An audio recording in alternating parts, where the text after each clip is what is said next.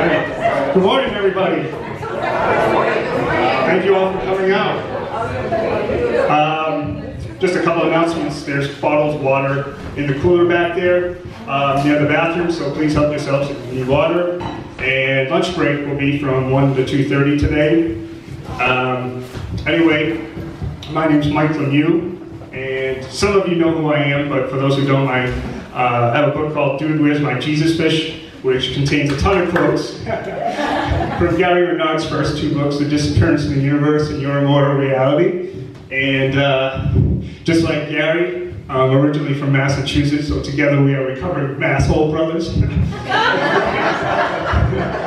And when I read The Disappearance in the Universe and Your Immortal Reality for the first time back in 2007, they were, for me, the first two books I ever read on spirituality that made total sense to me from cover to cover, left me with no unanswered questions. I'd be like, every other page, I'd be like, damn, it's about frickin' time somebody put it like this. So,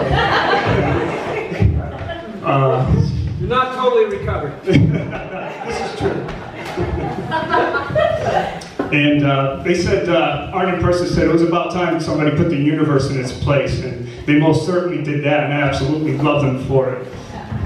Yes. And I forgot what I was going to say next, so I was going to pull out my paper. I have to cheat here, I'm sorry. I had it all memorized.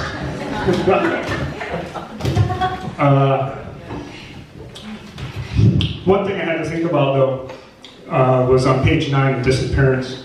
A person says, God did not create duality, he did not create the world. If he did, he'd be the author of a tale told by an idiot. Yeah. And when I read that, that was news to me. I had to really think about that, because of all the books I read on spirituality up until that point in my life, I hadn't gotten that memo that God didn't create the world. So I had to think about that one. But then later on in the book, they quote from A Course in Miracles, God does not forgive because he's never condemned, and there must be condemnation before forgiveness is necessary.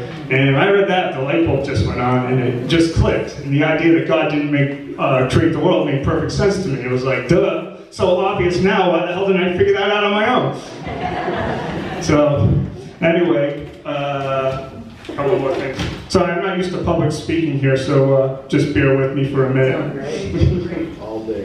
I'm very grateful for Gary here for putting his books out there, for having the stones to put his books out there, because it's not exactly an easy message for people to accept.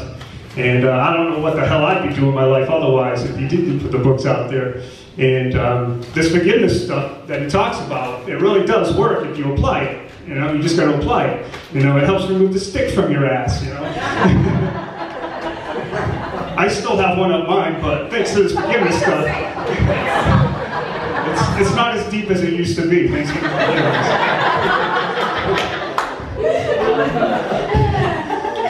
Anyway, I've read Gary's books, the trilogy, combined total, which would include Love Is Forgotten One, combined total of 40 times between the three books. And I've been coming to these workshops at least once a year since 2008. Some years multiple times, because I'm weird like that. And it got to the point where a few years back, Gary finally says to me, Mikey, you really need to get a life. A few years have passed and I'm still showing up to these things, apparently because I have no life and nothing else better to do. But Gary and Cindy here, they seem to still tolerate it, so I keep showing up. And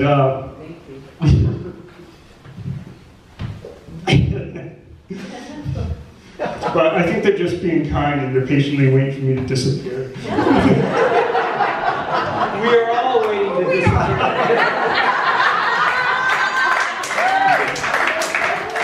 Good one after that. Speaking of Cindy, Gary's very lovely wife, Cindy Lora-Renard, will also be speaking here today, not just Gary. And she may not have two ascended masters appearing to her, but she's no slouch and can hold her own when it comes to presenting the purely non-dualistic message of A Course in Miracles. So if you've never got to hear her speak, you're in for a treat today. And she has a book of her own that just came out called A Course in Health and Well-Being. It's very good. I highly recommend it, and there's plenty of copies of it in the back there, so have at it. And I just wanted to tell one quick joke, and then I'll turn it over to Gary and Cindy. I stole this from Seinfeld. And it's kind of appropriate for me right now, speaking in front of people, because this joke has to do with the studies of fears people have. And the #1 fear, according to these studies that people have, is the fear of public speaking. Now that's pretty interesting, because in these same studies, the #2 fear people have is the fear of death. Death is #2.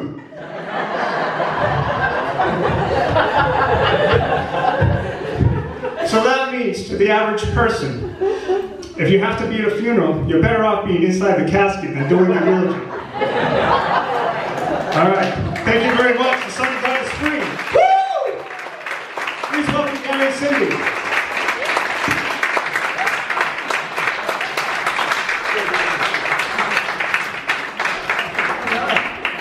Wow!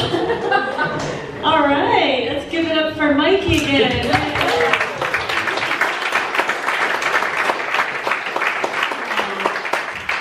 Yeah, we've known Mikey for a long time, and we also admire, his ability to be totally uncompromising with the message of the course, which, let's face it, it's really important to be uncompromising, or else the course wouldn't make sense. It wouldn't work.